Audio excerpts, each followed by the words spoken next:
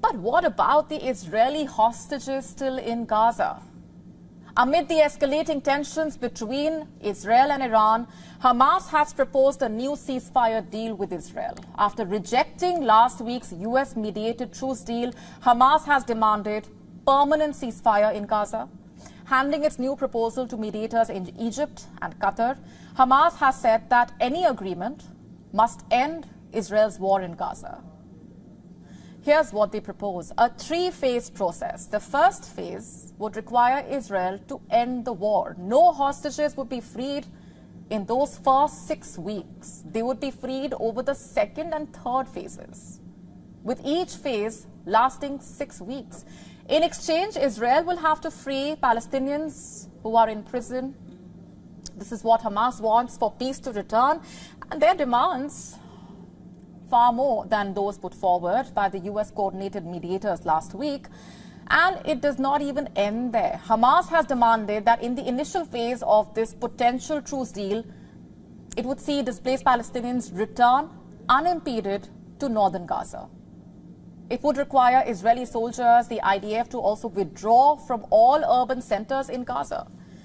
So what happens to the Israeli hostages is the question that remains. Does Hamas have all the Israeli hostages? Because until last week, Hamas told the truce mediators that it is currently not able to identify and locate them. And if that's true, where are they? Hamas claims that it would use the initial 6-week phase of this potential truce deal to locate all the hostages and ascertain their condition. They are believed to be still holding 129 of the 253 hostages that were abducted on the 7th of October. There are doubts about how many of the remaining hostages are even alive. And under its new proposal, Hamas would release elderly and sick hostages. Women and female soldiers would be released in the second phase. Meanwhile, Hamas is demanding the release of 30 Palestinian security prisoners for each civilian Israeli hostage released.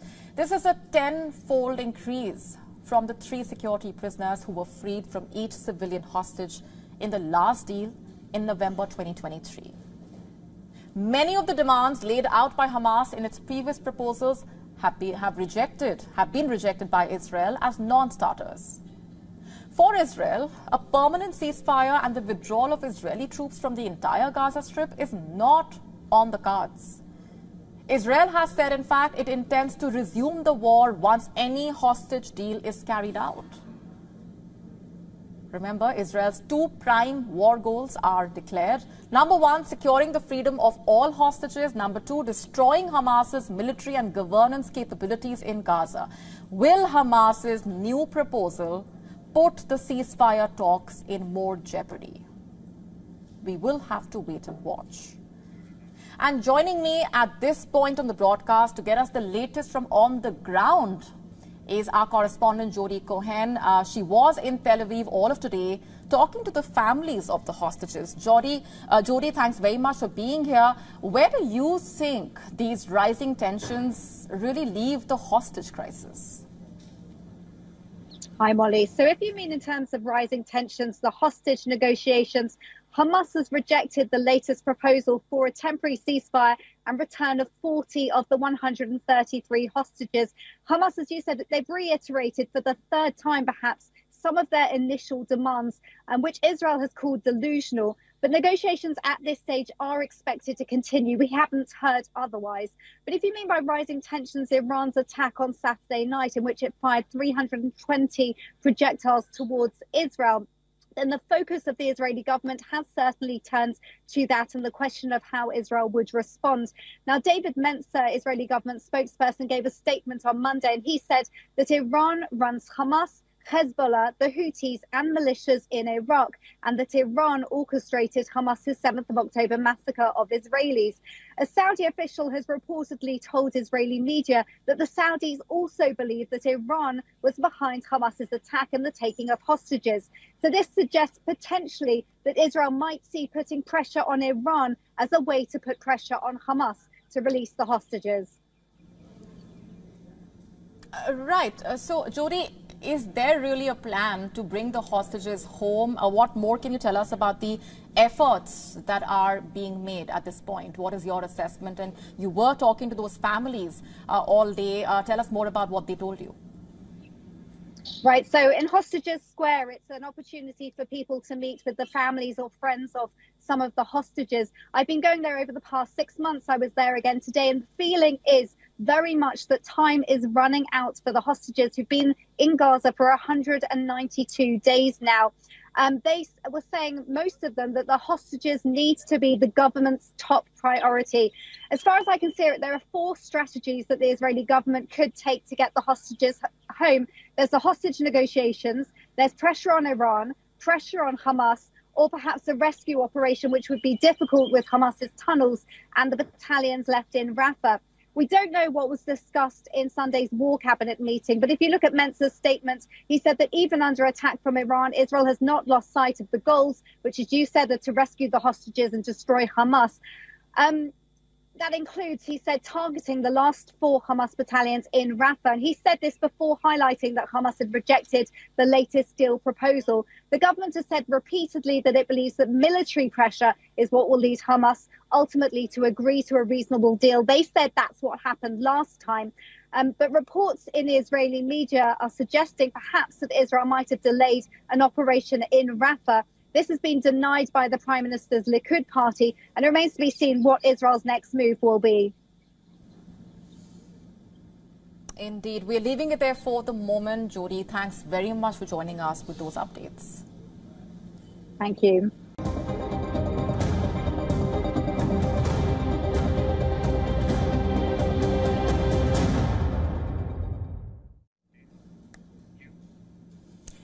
I realize it's a rather grim Monday, from stories of war, death and destruction to tensions on the rise that could lead to a war.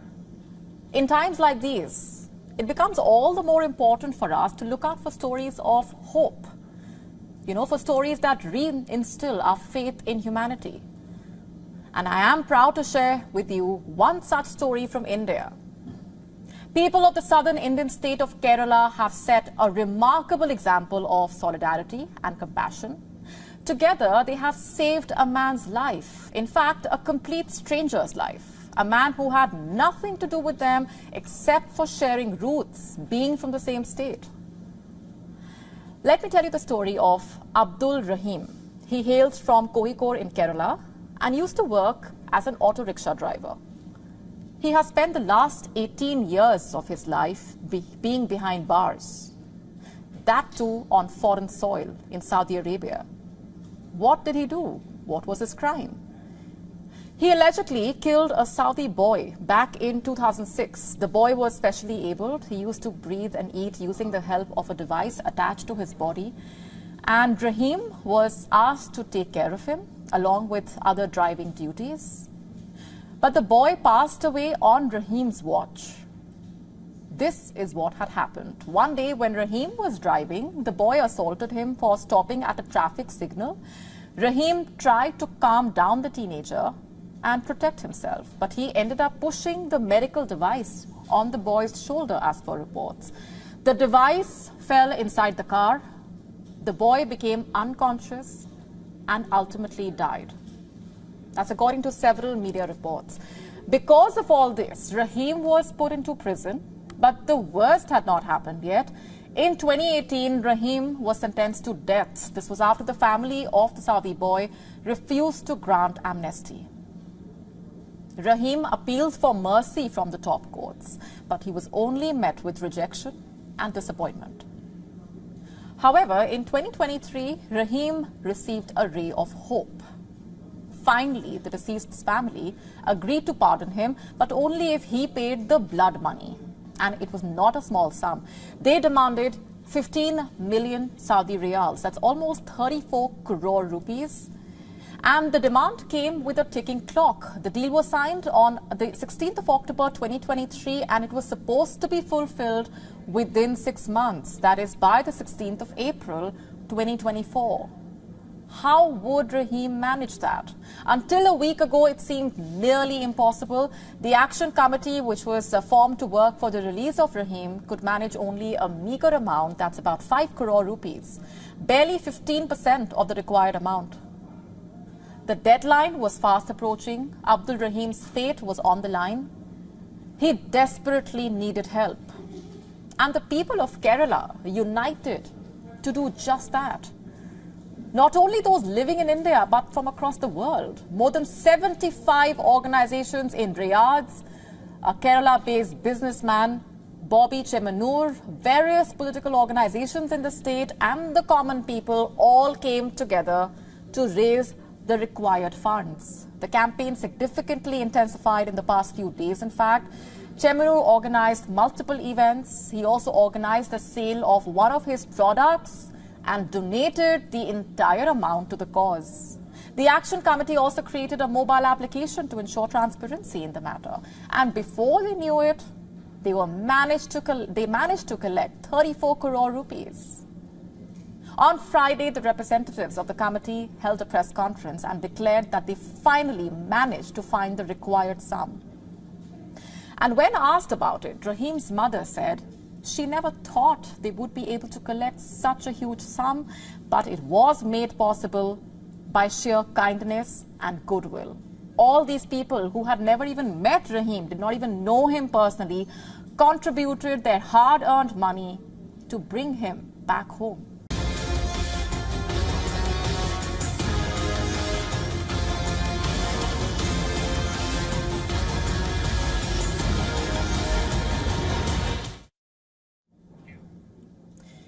Is China running sleeper cells in the Philippines? What makes me ask that question? An ad posted on Facebook. It had called for part-time military consultants from the Philippines.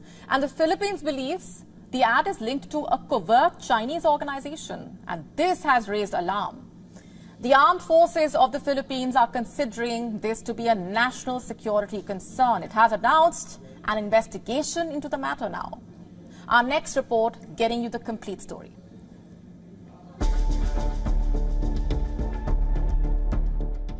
Is China openly hiring spies in the Philippines? Is Beijing operating covert sleeper cells? The armed forces of the Philippines believe so. In the latest, an online advertisement posted on Facebook has sparked a row. The ad had called for part-time military consultants from the Philippines. So, who was eligible to apply? Anyone with at least a year of experience working within the armed forces or government departments in the Philippines.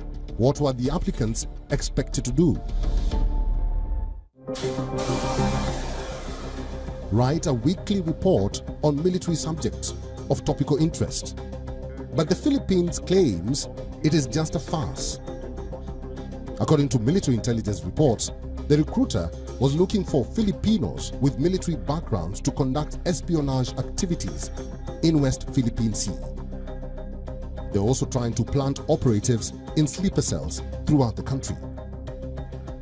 Meanwhile, Philippine Military Chief General Romeo Brawner has also said that military officers are being approached to help China's territorial claims in the South China Sea. The advertisement has now been taken down. In fact, the entire recruitment site has now been deactivated. The Filipino military and other government agencies are tracking those behind the Facebook account. They are also checking for any leaked sensitive information. The Armed Forces of the Philippines has called this a national security concern. It has launched an investigation into the matter. The Philippines suspects that the recruitment ad was posted by a Chinese organization. These claims are yet to be verified. China, meanwhile, has denied any wrongdoing. It has dismissed the Filipino claims as malicious speculation and fabrication. The sleeper cell allegations, however, have only intensified, especially after a Philippine senator questioned the Philippine Retirement Authority. You see, the state-owned corporation issues special resident retiree visas to Chinese nationals of soldiers' age. According to government data, some 78,000 foreign retirees hold special resident visas in the Philippines. Chinese nationals account for 30,000 of them. This only adds to the Philippines' concerns over Chinese espionage. Who knows what these Chinese nationals are actually doing on Filipino soil? Especially at a time when tensions are running high between the two nations in the South China Sea. Filipino and Chinese vessels have had repeated confrontations close to Second Thomas Shore. Just last week, the Philippine President Ferdinand Marcos Jr. held a trilateral meeting with US President Joe Biden and Japanese Prime Minister Fumio Kishida. The three denounced China's dangerous and aggressive behavior of its absurd claims on most of the South China Sea. Later this month, the US and the Philippines will conduct its annual Balikatan joint military exercises involving some 11,000 American troops and 5,000 Filipino soldiers in the region. How is the dragon going to react to all of this? Needless to say, the tensions are only expected to increase.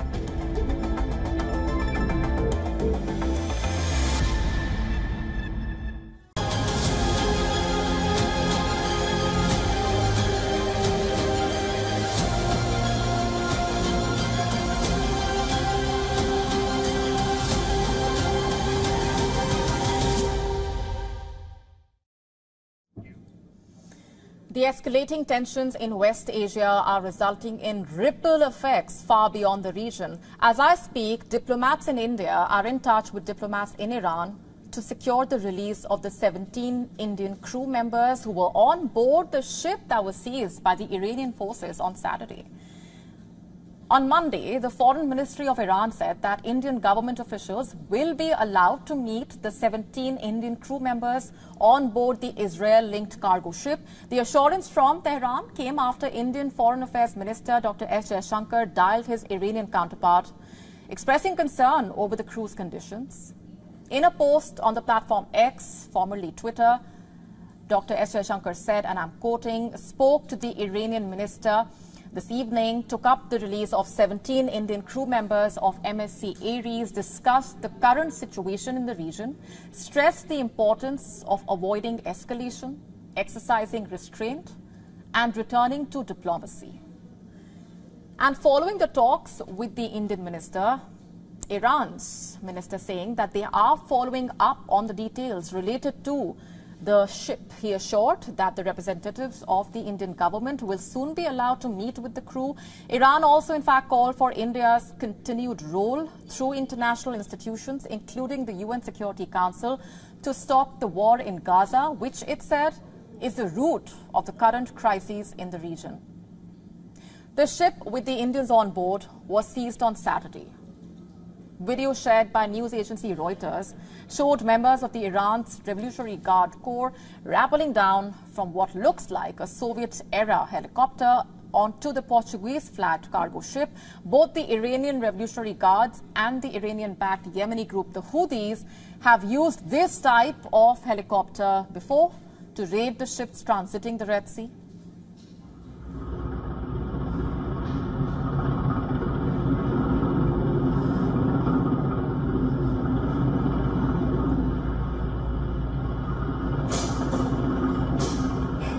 Hey, things up, don't come out. Hey, things up.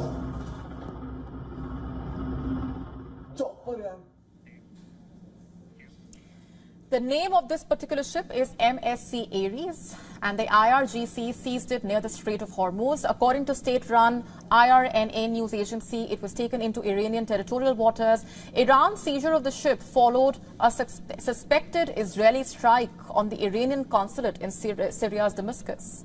The suspected Israeli attack had killed 12 people, including a top Iranian general.